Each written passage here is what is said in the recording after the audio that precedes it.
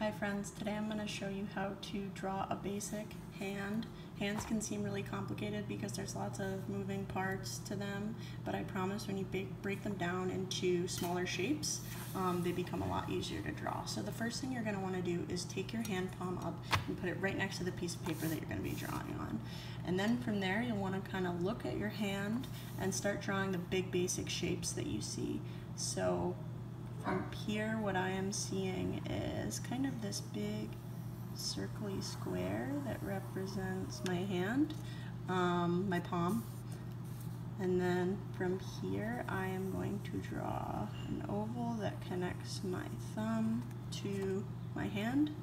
I am going to draw the base of my thumb, and then I'm going to draw the top of my thumb with a shape. I don't know how I would describe that.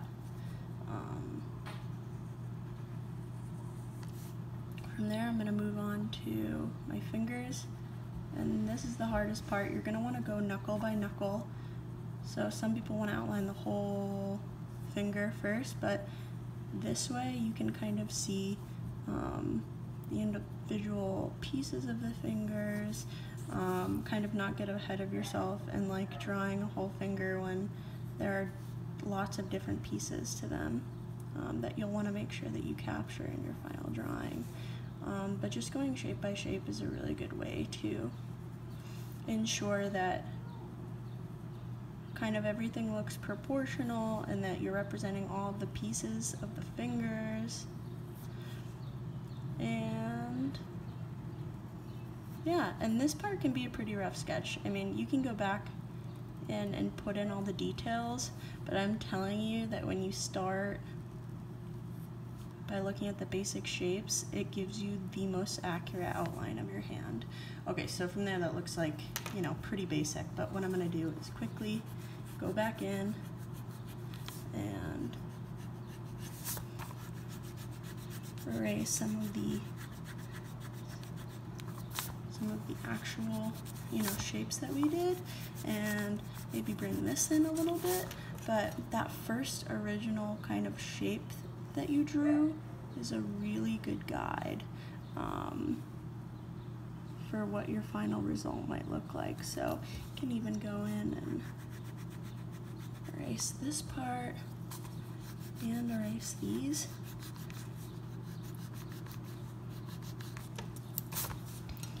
But then, once you have that outline, it's a lot easier to go back over it, to add detail, but it should give you a pretty proportional representation of a hand.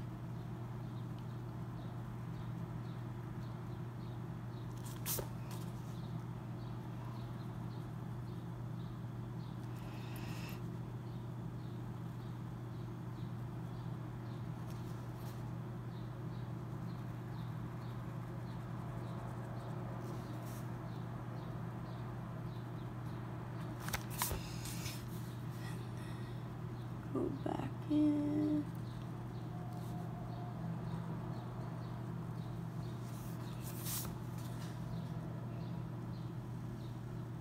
And then, I mean, you know, everybody's hand looks different, but more or less, you'll get the pretty good basic shape. You can add in a little bit of a wrist. And from there, you can add more details. You can keep the knuckles.